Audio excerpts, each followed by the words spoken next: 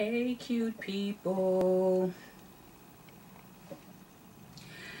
I wanted to do this video because someone had asked me about my winter routine. And as you know, fall is here, winter's fast approaching, it's getting cold, and my hair has been dry like I don't know what. My apartment stays dry, hot, dry, hot, and just dry. My hair for the past 2 days have really been catching it, but I try to give it as much TLC as I can every single day. So although I don't have a set routine for what I'm going to be doing this winter, this is something I've been doing the last couple of days, and it's really worked well for my hair. My hair type, which is tightly called stays dry, so you know I have to stay up on my hair care maintenance or I will be losing all my hair. Here is my hair. It is dry right now, but not as dry as it can be or has been at certain times. And like I said, in my apartment, I have to be very careful along with the elements outside. It can just wreak havoc on my hair. So this is just one thing that I'm doing. And the product junkie and me, in another week, 2, 3, or 4, and I'll tell you why, this will be something totally different. But right now, what I've been doing every night, this first step I'm showing you, I haven't been doing every night. This I do a couple of times a week. Remember I showed you guys the oil setup that I had made, which was just at that time coconut oil and some lavender oil that I put together and was massaging my head with it, my scalp with it. Well, I did the same thing again, but I added some vitamin E in here too, because I liked how the vitamin E that I had, I like how it smells. So this one step I won't do, like I said, every night, but I'll do it at least 3 times a week. So I'm just going to show you what I've been doing. And I have a video on this, so I'm not going to say much about it right now, other than check out the video. And let me mention also that I usually do this before I take off any makeup on my face, because a lot of times the oil gets all over your forehead, the sides of your neck, the back of your neck, behind your ears. So me myself, I'd rather do all in one, wash my face after this oil is in my hair and I've done whatever it is that I'm going to do to my hair, then I'll wash my face. That's just my preference. And so I massage my head for a couple of minutes. 1 or 2 minutes is really good. You don't have to do it very long. But check out my video that I did, which will give you some of the benefits of scalp massage and coconut oil. Now my hair also, for the last couple of days, have been in big chunky twists. I took it out today only because when I put the coconut oil in my hair, I just want to make sure I get a lot of the coconut oil all over my hair. So I took the twist out. My hair is still parted, and I'm going to show you what it is I've been doing the last couple of days, which have been giving me some of the most moisturized and juiciest hair ever. I do mean ever. And because my hair is already separated into the twists and also the 2 parts to do the twist, I don't have to do much manipulation to my hair tonight. The first thing I put in my hair, and I cheated, this is the Oyin Juices and Berries. Yeah, I cheated. You know why? Because when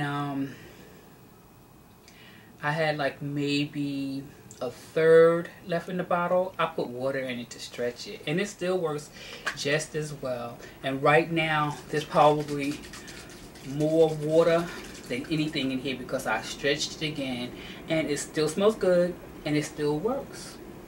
So I just spray this in my hair. All products that I will be using are from Oyin Handmade. And I'm not taking my glasses off because these dark circles make me look sick. Oh my goodness. After that, I then used the burnt sugar pomade. This is what I'm left with, because I told you guys I've been using this stuff. I don't really get the purpose of these hard pomades, but it really works wonders. And I do this for every section of my hair. I try to pay more attention, of course, to the ends when I spray the juices and berries in my hair, and when I put on the pomade. And then the last thing I use, which I don't have much of, is the Whipped Shea Luxurious Healing Butter. You can use this on your body too. I love this stuff. There's not much left, but I can scrape a little bit, if anything, just to put on the ends of my hair. I wish I had shown you guys this before I used it all up, but like I said, I've been doing this for a couple of days and I just love this stuff. My hair tomorrow is going to feel so nice and soft. And like I said, I just do it. The past week I've been doing it every day because the weather is cold. In my apartment, they turned the heat on, so it's really warm. And then I just twist my hair. Okay, cute people, I'm back. I finally twisted up my hair. I'm done for the evening. It's not quite my bedtime, so I'm not going to tie it up. But normally I would just tie it up with my artificial silk scarf. Satin scarf, whatever they may call it, that we buy from the beauty supply stores or whatever, that we now know is not really satin. But anyway, I try to combat the dryness before my hair gets overly dry. And like I said, since the winter is here, my apartment is hot with the heat, my hair gets dry very quickly. So, and then the texture of my hair too, you know that the oil from my scalp doesn't go down to the rest of my hair because I have tightly coiled hair. So I do all I can to bring moisture to my hair. But the products that I use, I don't know why I said in 2 weeks I'll be using something else. No, tomorrow I'll be using something else, because as you can see, I am finished that one and I really like this product. I don't know if you know much about it. I don't think I've ever done a review on this particular item, but it was like a whipped shea, and it smelled like a whipped shea. The scent that I have is rich almond, and it smelled very good.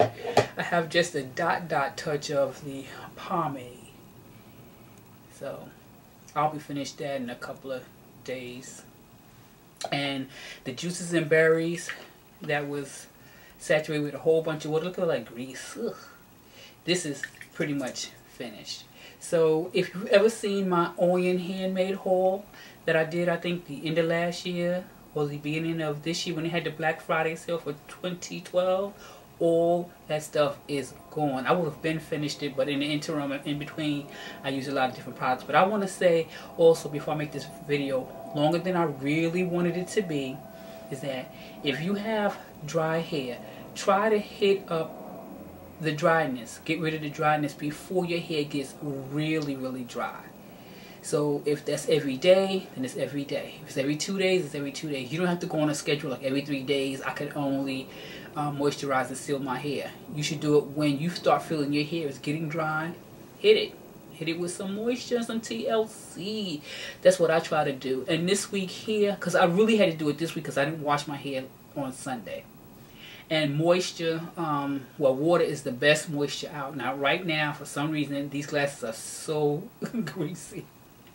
I can't really see you guys. But anyway, that's really all I wanted to say, was just make sure you keep moisture in your hair, especially if you have tight coils. You're definitely going to need it.